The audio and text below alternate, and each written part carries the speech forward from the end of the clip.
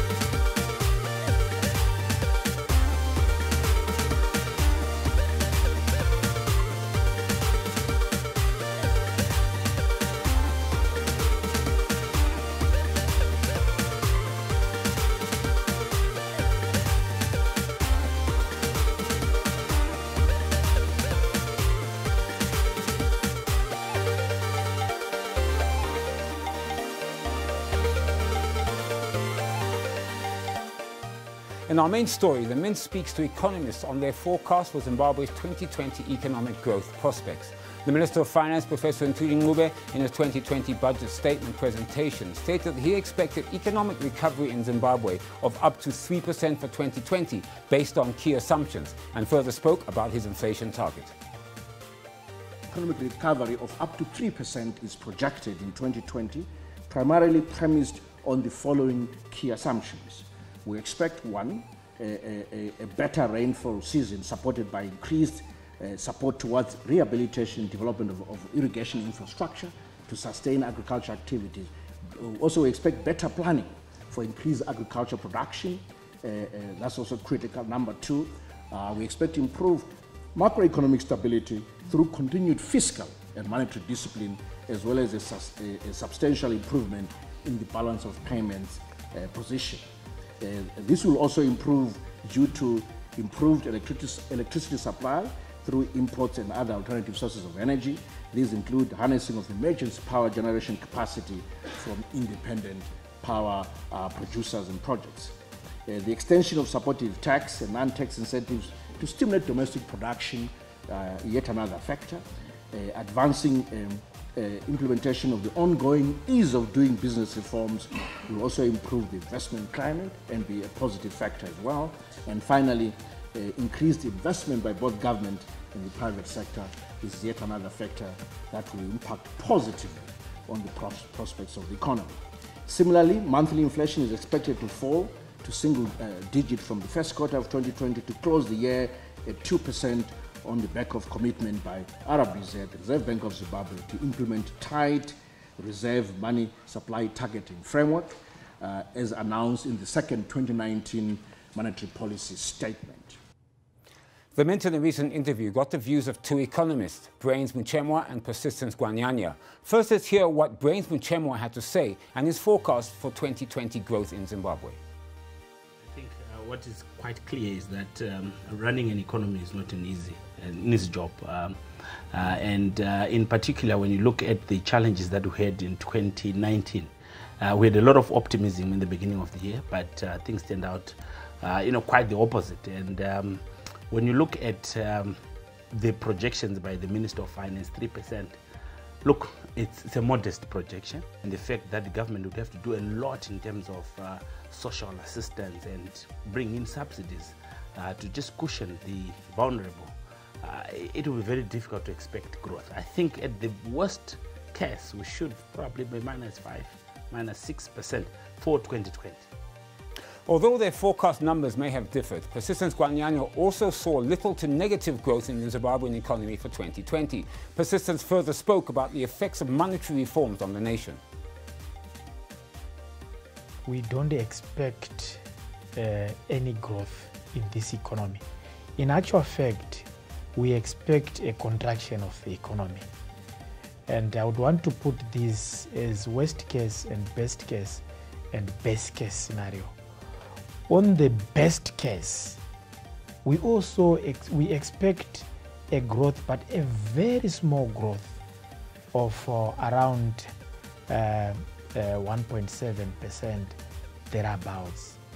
But on the best case scenario, we expect the economy to still contract, but a small contraction of around 2.5%. So chances are the economy is going to contract this year. There are very high chances the economy is going to contract this year. And also importantly, the effects of monetary reforms. Policymakers did not even anticipate the effect of monetary reforms. So economists are seeing negative growth for 2020 in Zimbabwe in a range of between -2.5 to -6% against the Ministry of Finance budget forecast of up to 3% growth. Quite a large variance in numbers.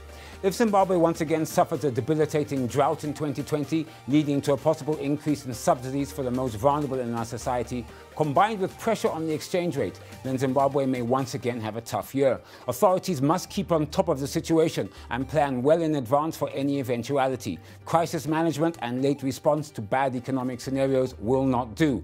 2020 must be the year when government, with the assistance of the private sector and all Zimbabweans, gets the economy back on track for the good of us all.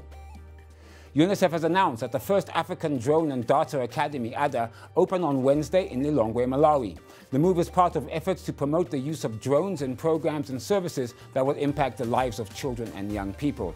UNICEF's Executive Director, Henrietta Fore, says humanitarian and development program delivery in Africa and beyond can benefit significantly from the application of drone technology. Fore said the African Drone and Data Academy will be instrumental in equipping young people with the skills they need to use the technology to benefit children and their communities.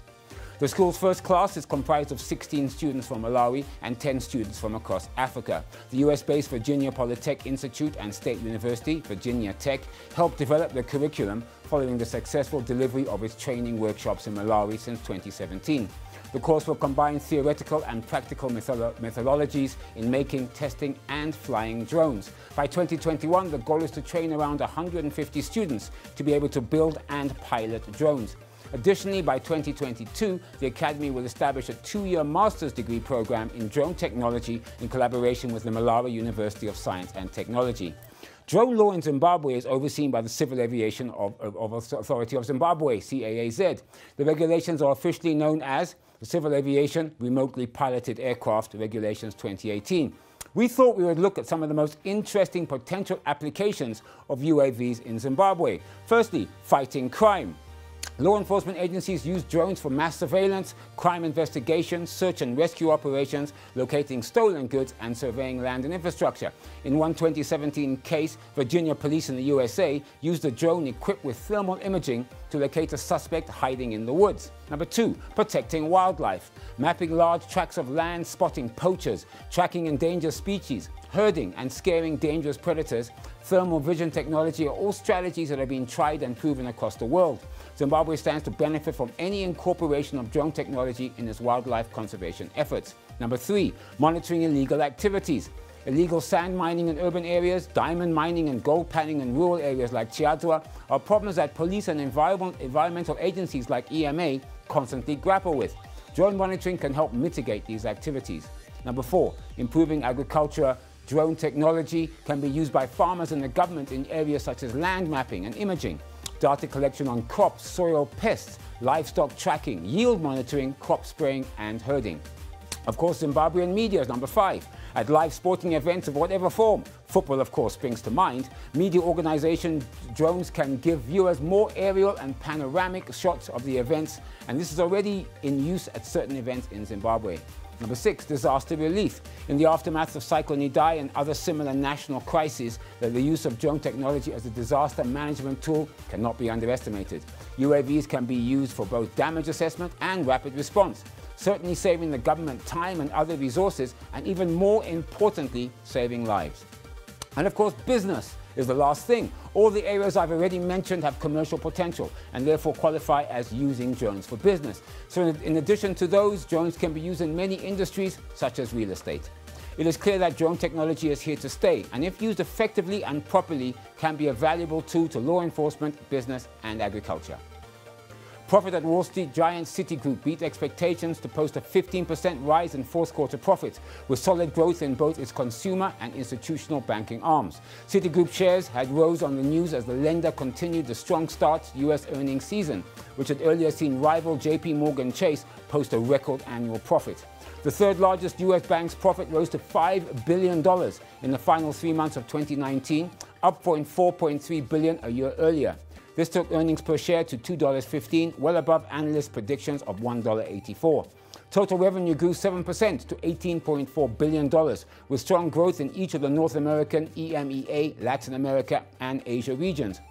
Citi's chief executive, Michael Corbat, called it a strong finish to the year. He added, due to good client engagement, we drove balanced growth across our products and geographies. The bank's institutional clients group, which includes investment banking, saw revenue grow 10% to $9.4 billion. Bond trading income rocketed 49% year-on-year to $2.9 billion, a figure flattered by a poor end to 2018. Yet it also reflected heightened activity in the bond market due to geopolitical uncertainty.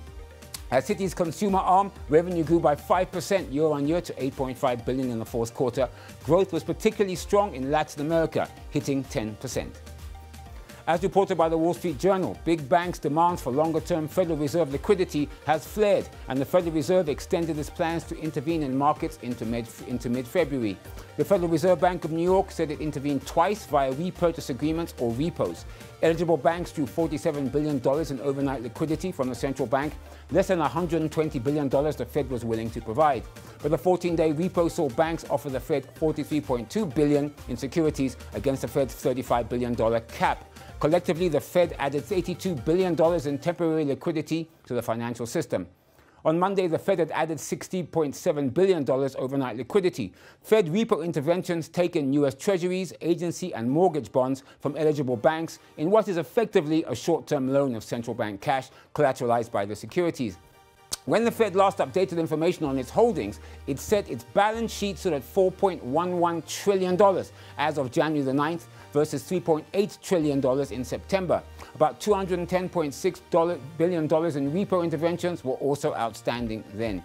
Fed repo interventions are aimed at keeping the federal funds rate within the 1.5 and 1.75% range and to limit the volatility of other money market rates.